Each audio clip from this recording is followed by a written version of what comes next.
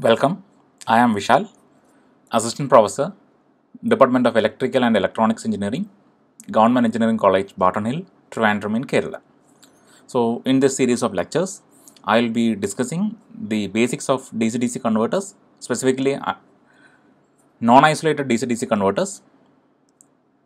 Then, we will go on to popular DC-DC converters such as buck converter, boost converter, buck boost converter, choke converter, and once all these converters are analyzed in continuous conduction mode, then we will move on to the analysis on discontinuous conduction mode, okay, which is fairly complex compared to the continuous conduction mode of analysis. Then once that is completed, then we will move on to isolated DC-DC converters, which is popularly used and extensively used in power supply applications. So let's get started. So, the outcome of this lecture, rather the series of lectures is something like this. So, once you complete the course, then not the course, once you complete the lecture, then you will be able to describe the salient features of a DC-DC converter. Then you will be able to derive the voltage gain of DC-DC converter, and you will be able to evaluate the effect of non-idealities. That is, in deriving the voltage gain, we will make some assumptions. Then we will come back and revisit these assumptions with a more genuine and practical sense. Rather, we will take into effect of these non-idealities which were ignored in calculating the voltage gain of the DC-DC converter, and we will see how these non-idealities will affect the performance of the DC-DC converter. So, in this introductory lecture, we will start with basics of DC-DC converters, and then we will move on to the most basic buck converter. And once the lecture is completed, then we will try to do a few example questions on buck converter, specifically design of buck converter. So let's get started into the content. So why do we need a DC-DC converter? That is, we have a source which is usually a DC source, battery, usually battery or maybe a rectified DC, and we have a load. It may be a resistor or it may be a DC motor or any load which can take DC. Now, why can't we connect them directly? And why do we need a DC-DC converter in between them? And the reason is that the voltage incompatibility between these two. For example, if the input source voltage is Vs and the load voltage what is required is V0, and if Vs is not equal to V0, then we will not be able to connect them directly. Okay, so that is the reason why we would like to have a DC-DC converter, and a DC-DC converter sits in between these two, and it accepts voltage at a level Vs and gives out voltage at a level compatible with the load. Thus, we can say the gain of this DC-DC converter is V0 by Vs or VO by Vs. So, the purpose of a DC-DC converter is to make the two voltages which are otherwise different compatible with each other. And in addition, over and above that, the modern DC-DC converters can do several other aspects, and it can bring in several other power quality improvements and stuff like that, which we will discuss as we move along this lecture. So, in the most basic sense, if the load and the source are incompatible, then we can have a DC-DC converter in between to make them compatible. Secondly, most probably the source would be a fixed source, like a rectified diode controlled rectifier or diode rectifier or a battery as such, where usually the voltage is fixed and the load might need variable voltage, as in case of a DC motor for speed control.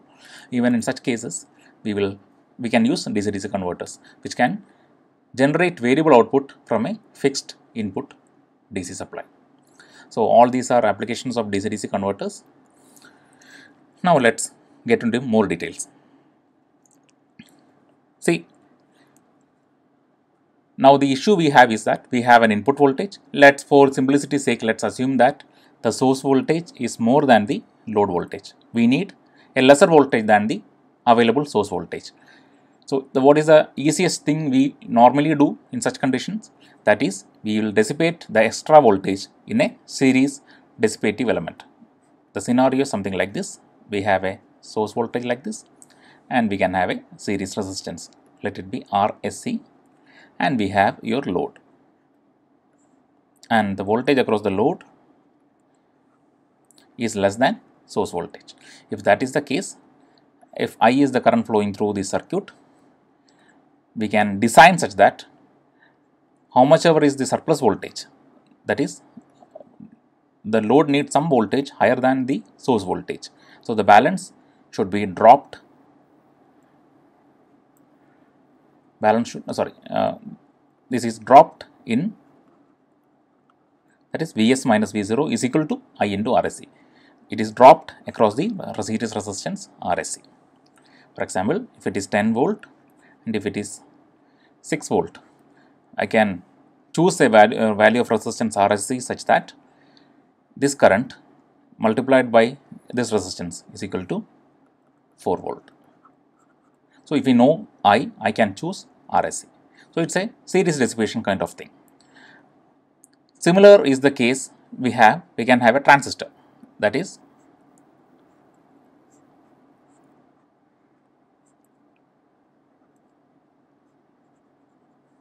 instead of resistor we can have a transistor as well. This is the source voltage and this is the desired load voltage, and this is the collector to emitter voltage, and by controlling the base current I will be able to control the drop across the VCE terminals. So, even if the source voltage changes or the load voltage changes, I will be able to control or regulate the output voltage as required. Same thing can be done here if I have a variable resistance instead of a fixed resistance. I can modulate this value of this resistance to changing load demands so that the output voltage is maintained at 6 volt. Same can be done by modulating IB, base current. Then the voltage across the collector emitter terminals will vary and we can keep V0 regulated at its desired value. These are pretty simple, and in fact the lab power supplies, what you are familiar, that heavy bulky things what you would be seeing in your lab are made with these kind of linear regulators. These are called linear regulators. What is the drawback of this system? Simplicity is an advantage.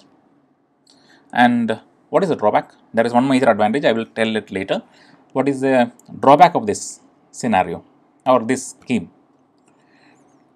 What is the efficiency of this system? Output power by input power. And what is output power?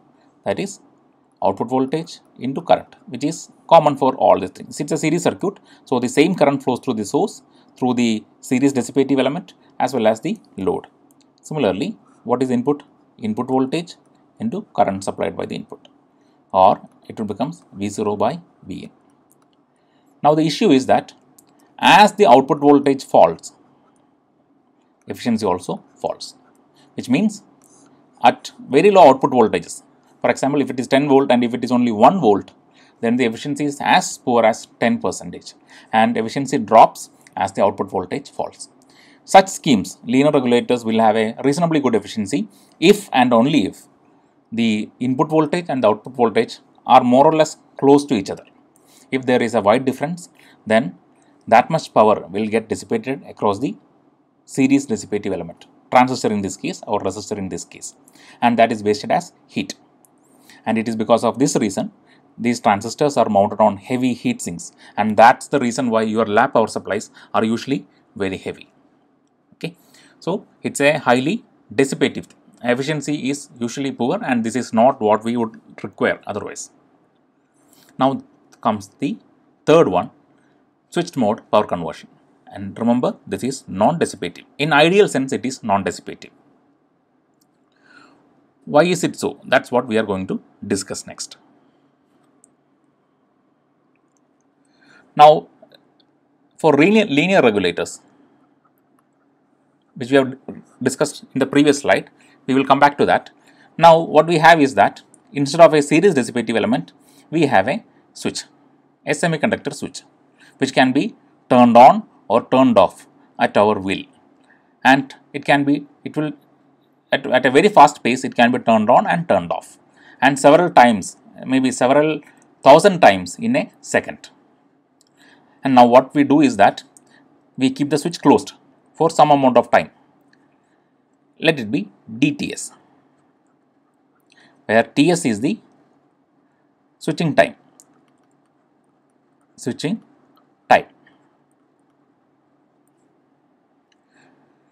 D is called the duty ratio, that is the duration for which the switch is on compared to the total duration. This is nothing but T on by Ts.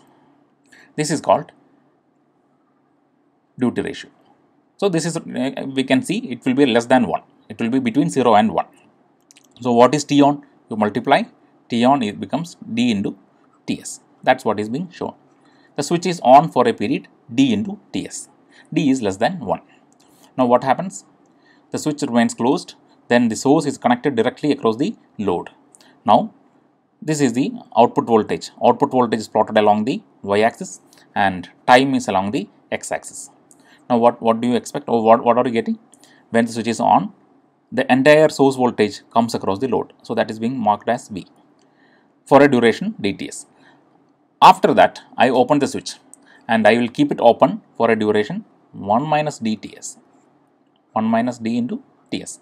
dTs is the on time. So naturally 1 minus dTs would be the off time. So if you sum it up, you will get 1 switching cycle Ts. So for the remaining portion from dTs to Ts, the switch is off.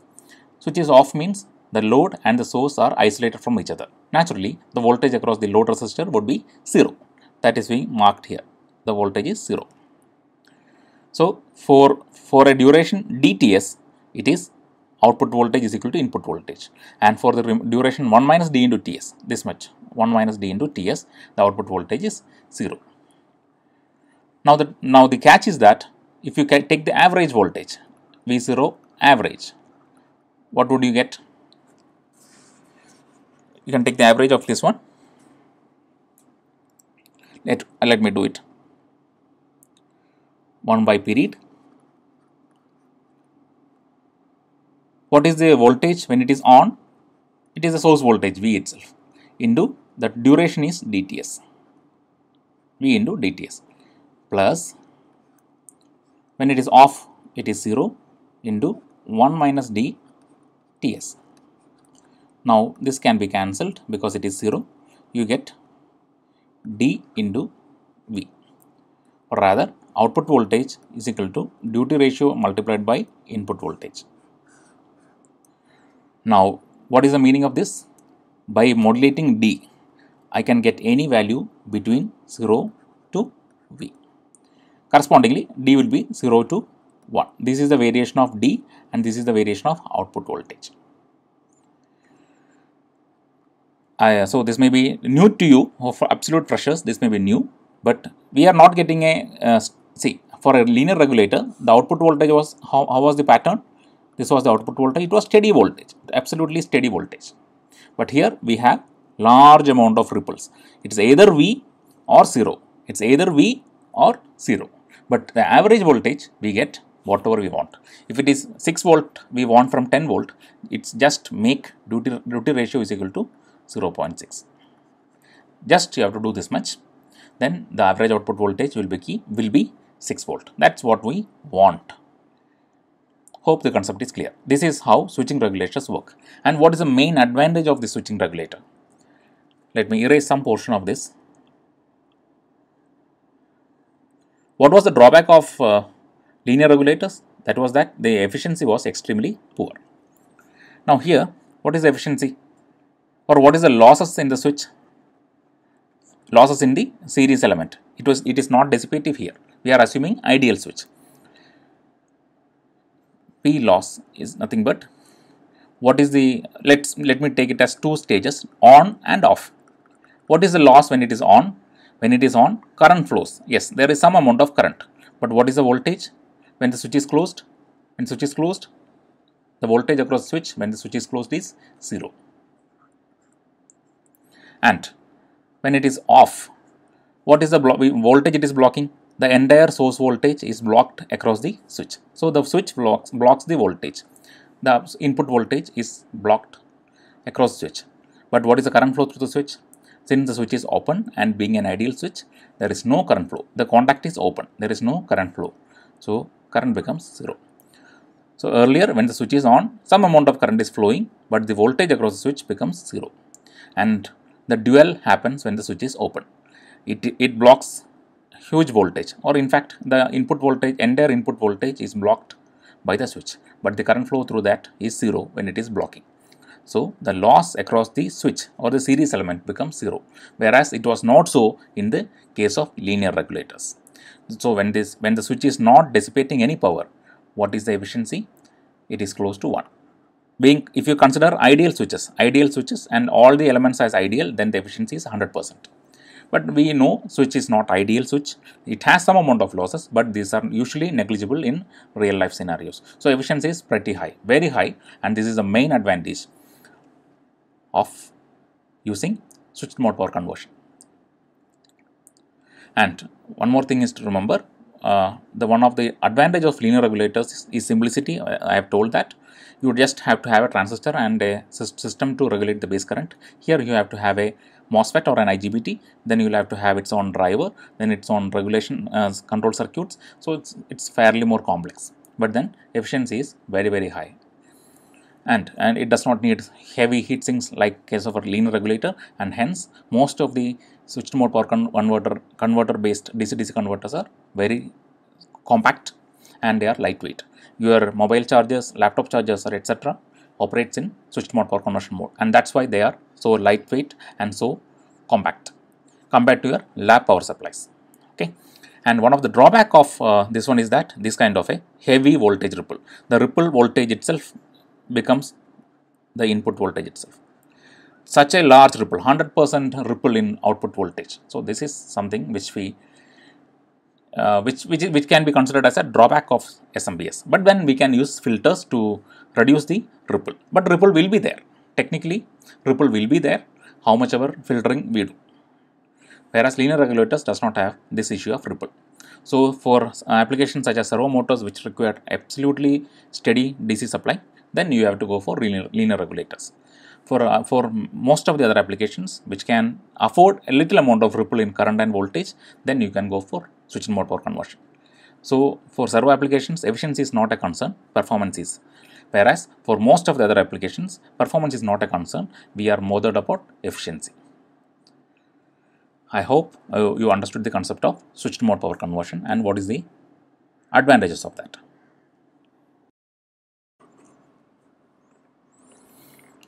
Now, let's discuss the basic building block of a DC-DC converter.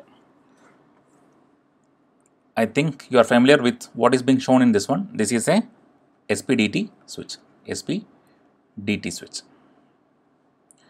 So we have only one pole. That's why it is called single pole, and we have double throw. We have two throws, T1 and T2. So it's a SPDT switch. One pole, it can get connected to either T1 or pole can get connected to T2. Okay, the familiar SPDT switch.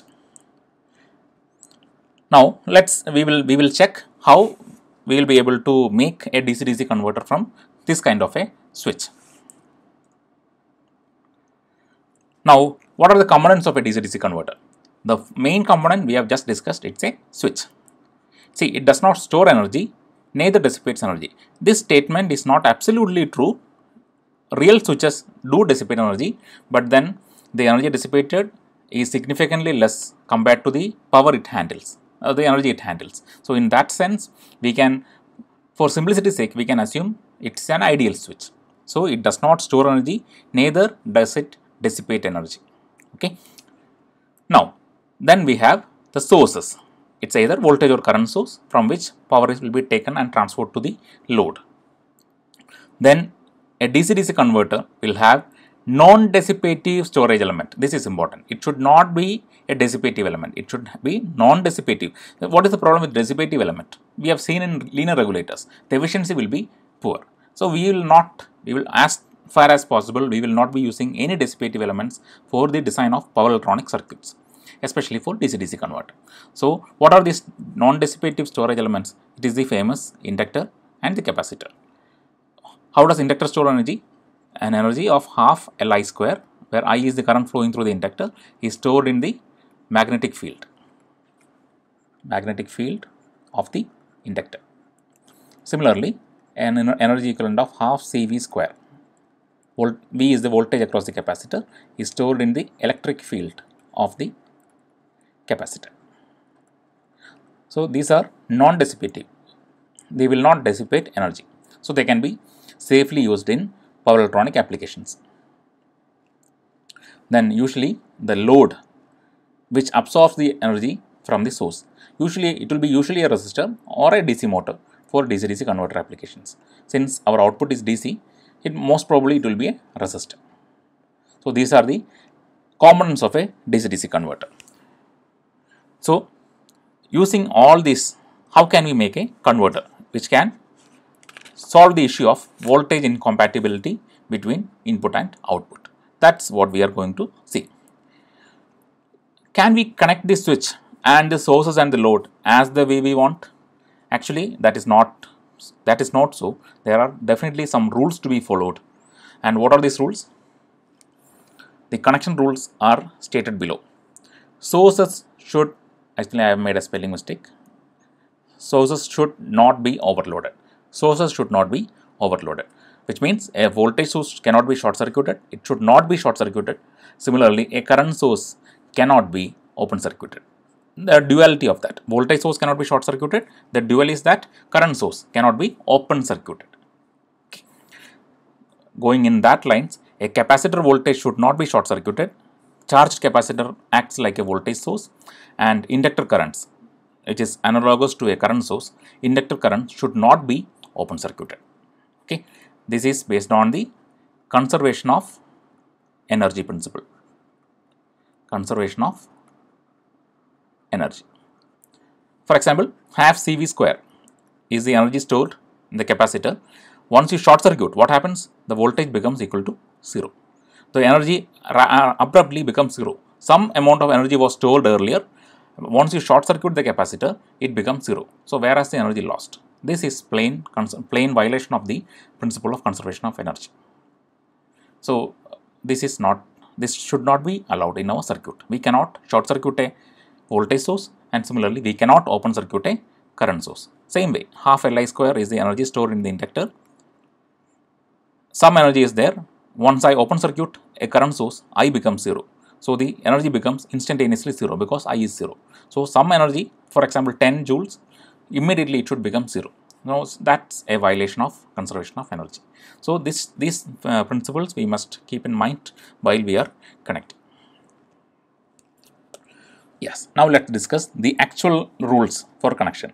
We have a pole, we have throw 1, throw 2.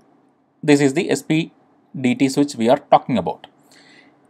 A voltage source between PT1 or P2. Okay, let's see. We have a voltage source. Now, what happens if I connect P and T1? Pole and T1 is connected. Then you are short circuiting a voltage source, which is a violation of the rules what we have discussed so far. A voltage source cannot be connected between PT1. Same happens with PT2. If the throw is connected to T2, pole is connected to T2, and if you have a capacitor here, charged capacitor here, which acts as a voltage source, that also gets short circuited. So, you cannot connect capacitors also between PT1 or PT2. Okay. So, you are forbidden to connect a voltage source, a battery or a source or a charged capacitor across P and T1, across P and T1 or P and T2. This is forbidden. This you cannot do that. Similarly, current sources cannot be connected across T1 and T2. Okay, let's draw it again. This is T1, T2. You have a current source, and this is the pole. Now, what happens when you connect current source between T1 and T2? This current source will always be interrupted. It always be, because it does not, see, you may say that it may flow through P, but then how does it come back to the same circuit? It does not come back. There is no return path for the current to flow. The moment you connect between T1 and T2, you are opening a current source. That is forbidden. So this is also not allowed. This is also not allowed. Same way, we cannot connect an inductor also across T1 and T2, because a current through the inductor is regarded as a current source. Your inductive currents should not be opened, and if you connect between T1 and T2, you are opening an inductive current. So that is also not allowed. So we have discussed 1, 2, 3 and 4. So then what can be done is that you have T1, you have T2 here, you have P here, the pole here, and you can, if needed, you can connect an inductor or a current source in series with P. Now what happens when P is connected to T2? Current can flow like this. When it is connected to T1, current can flow like this. So current is never interrupted. An inductive current or a current source is never interrupted if you connect it in series with P, because P is always connected either to T1 or to T2, which means the current source is always connected to one of these terminals. There is no point, there is no situation where the source gets open circuited. So the current source is never getting open circuited. So this is a valid connection scheme. Hope you understood. So thus we have two valid connections. An inductor connected in series with pole. This need not be an inductor alone, it could be a current source as well. A current source also. Inductor or a current source can be connected in series with the pole. Similarly, a capacitor or a voltage source can be connected between T1 and T2. So if you connect between T1 and T2, this never gets open circuited. It never gets short circuited. P is connected to T1 or P is connected to T2. T1 and T2 are never connected, which means this voltage source is never subjected to a short circuit. So this is a valid connection. This is also a valid connection. So this is the only two schemes in which we can connect sources and switches and inductor and capacitor. Okay. With these connection rules, let's move forward. If you follow this, you have a source, you have a load, you have a switch which is marked by symbol S, you have inductor and capacitor. If you have one of them each, then following the rules, we get three basic combinations, three basic topologies. If you try, you can narrow down into basically these three configurations only.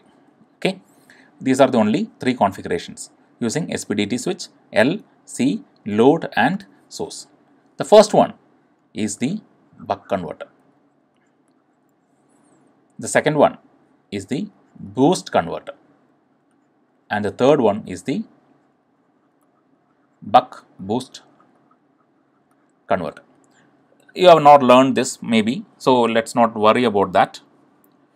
But understand, if you follow the connection rules, you get only three configurations, three topologies, and which are shown in the figure. And first one is called the buck converter, second is the boost converter, and the third is the buck boost. If you see, a voltage source is connected between T1 and T2, which is a valid combination. An inductor is connected in series with P, again a valid combination. Same happens here. An inductor is connected in series with pole, and between T1 and T2, you have a voltage source, which is the output voltage. Same happens here. Inductor is connected in series with the pole. T1 has a voltage source, T2 has another voltage source. This is the input voltage and this is the output voltage. By following these connection rules, we get three topologies, and that is being shown here. Now we will focus our discussion exclusively on this buck converter. Now we have not gone to a real circuit, we are still using the representation of a SPDT switch. Shortly we will see how we can realize this SPDT switch using practically or in commercially available components.